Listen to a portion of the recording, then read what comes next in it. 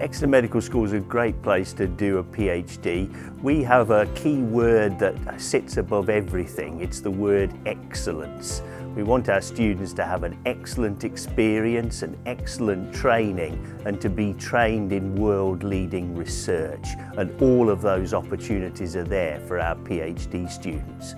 For me, a key distinctive feature of the research environment here in the medical school is its strong interdisciplinary nature, and that's a really important asset for our research here, because that's the thing that will allow us to address the most important healthcare questions looking to the future.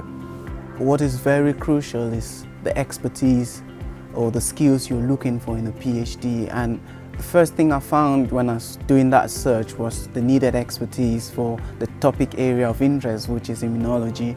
And apart from that, during my first contact with the supervisors, they were very friendly, and that makes you feel almost at home even before reaching there.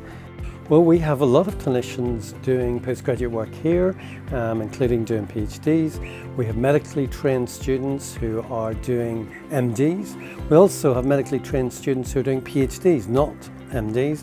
And we have a number of nurses who are training here. So there's a variety of clinicians, as well as people who are not clinically trained, doing research here at the medical school.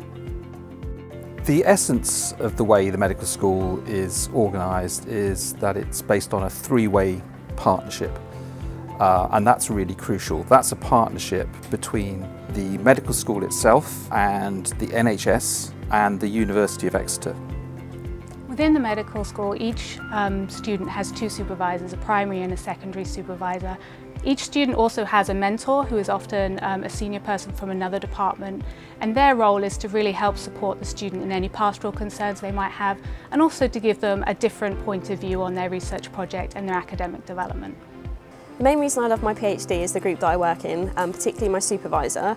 He's just really inspiring, he's really friendly, and nothing's too much trouble for him. He's just a really nice guy. I have 3 different supervisors, and coming from a clinical background, I think it's really important to have people with different specialties and different areas of expertise. They're very accessible, so I can contact them at any time and know that they're available to speak to at very short notice, which is really important for me. One of the reasons I was keen to come to Exeter is because of the focus on diabetes research here, going from the molecular right through to the patient, and that's something that we can collaborate on and really make a difference to people. But of course, Exeter is also a great place to live. It's in a wonderful part of the world. There's the moors and the sea and the science. What more could you ask for?